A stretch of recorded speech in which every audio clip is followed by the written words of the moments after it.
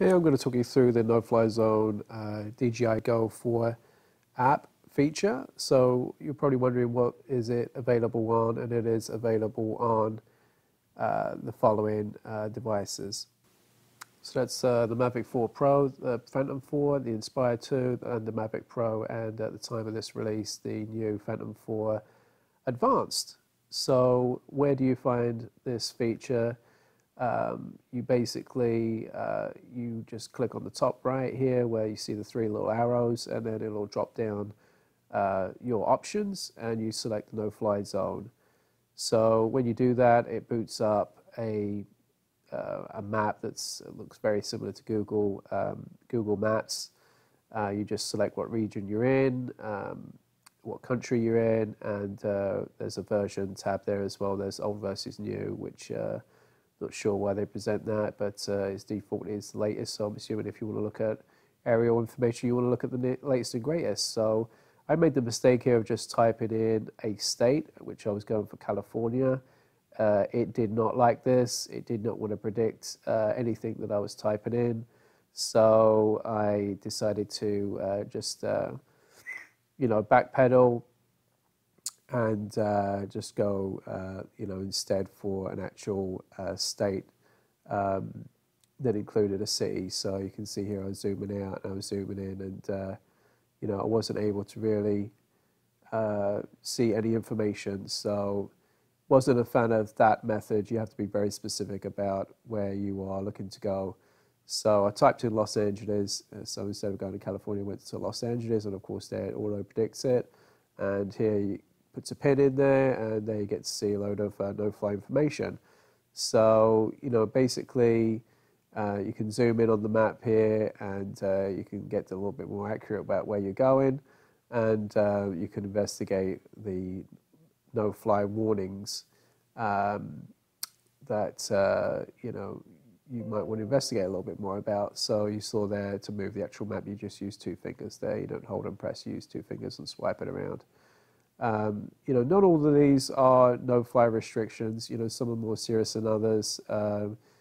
You have a detailed breakdown here. It's basic traffic light system. You've got the green and yellow and the red. So the two greens are, warnings. But basically it's essentially safe.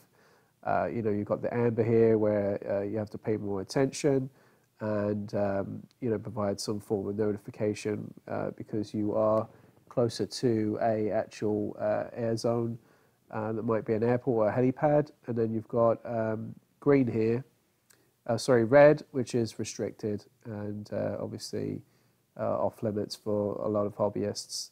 So you can take a look through and just click to see what what applies to you. And like I said, you've really got two versions here. So I didn't investigate the old version, but I did decide to investigate different countries. And as you can see here, it's pretty in depth. This is default to North America, so you can pretty much go in there and switch it to any country you'd like.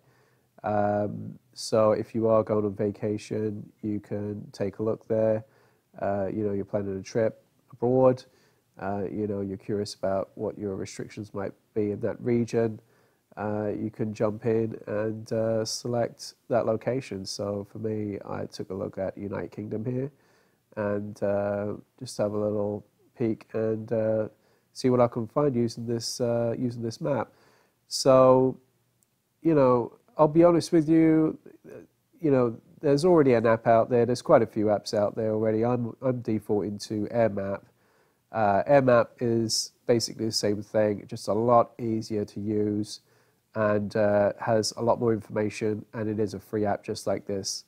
I like where DJI Go 4 app is going with this. I'm all for safer flying. I think everybody is. But I don't know why DJI Go just don't go ahead and just straight out purchase AirMap or get into partnership with them and have them be the default browsing option for map information here.